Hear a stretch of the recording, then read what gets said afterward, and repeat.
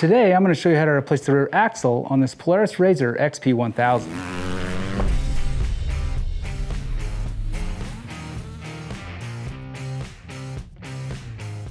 Let's face it, axles break, especially if you've bound your wheel up against an obstacle and you've given it a lot of throttle.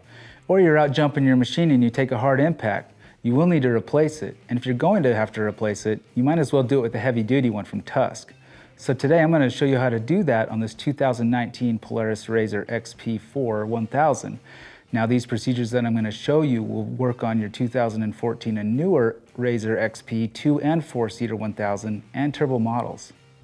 To do this job, you'll need some basic hand tools, a torque wrench, contact cleaner, rags, gloves, and safety glasses, and a copy of your OEM service manual for more information, proper procedures, and specs.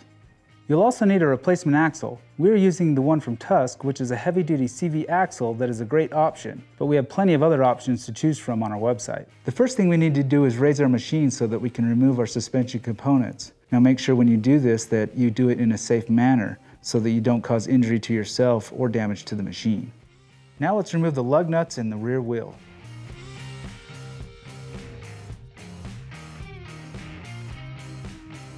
Now that we've got the wheel removed, I placed a stand underneath our trailing arm assembly. We can use that stand to rest the brake caliper on once we remove it, and as we disassemble it, we can rest the rest of the components on it. Next, let's remove the cotter pin and axle nut, and then we'll just slide the hub right off.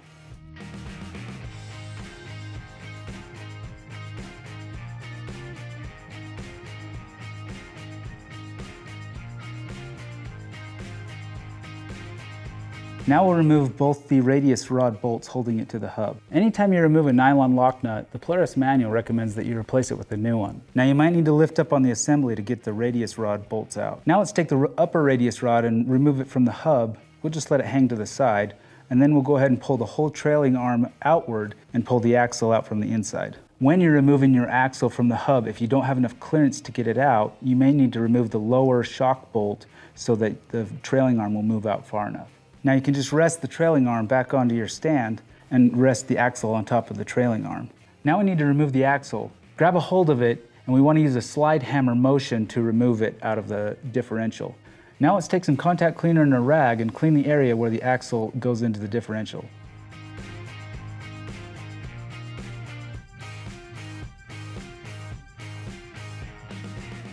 Now let's grab our Tusk heavy-duty CV axle, put a little grease on the splines, and we'll insert that into the differential housing. Now you'll need to install this in a slide hammer-like motion. Now that we know the axle is all the way in, we need to install the other side through the hub the same way we took it apart. We'll just pull the trailing arm out and then fish it through the hub and then set it back on the stand. Now we'll slide the lower radius rod into the hub, followed by the upper radius rod.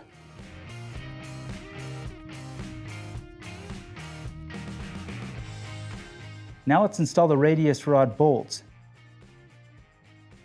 Now again, you may need to pick up on the hub assembly to insert these bolts. Now if they're 10 millimeters, go ahead and torque those to 40 foot-pounds, and if they're 12 millimeter, go ahead and torque those to 100 foot-pounds.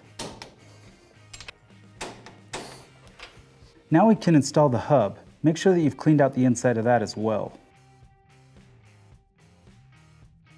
Now when you're installing the hub, you may need to grab the inside of the axle and pull down on it and wiggle it so that you can line up the splines, and then you wiggle on the hub. Now let's grab the two concave washers that come with the axle along with the castle nut and the cotter pin. Now we need to install the washers with the concave, which is the center part, facing out. Then we need to install the castle nut and torque it to 180 foot-pounds. Now if you have a buddy that will help you, you might need that, as this is a lot of torque. Now in putting this amount of torque on this nut, you got to keep in mind that the grooves from the castle nut need to line up with the hole in the axle so that you can install your cotter pin. Now we can install the cotter pin.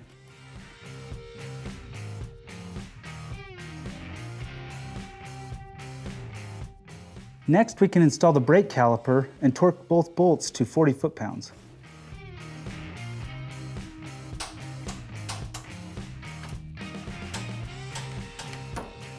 Now let's install the wheel and torque it to the manufacturer's specification.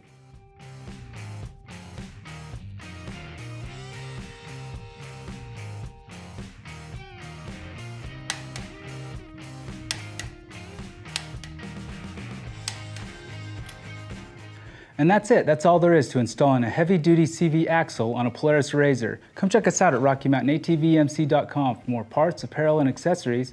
And remember, all orders over $75 ship for free. Make sure to subscribe to our YouTube channel. This is Steve. We'll catch you next time.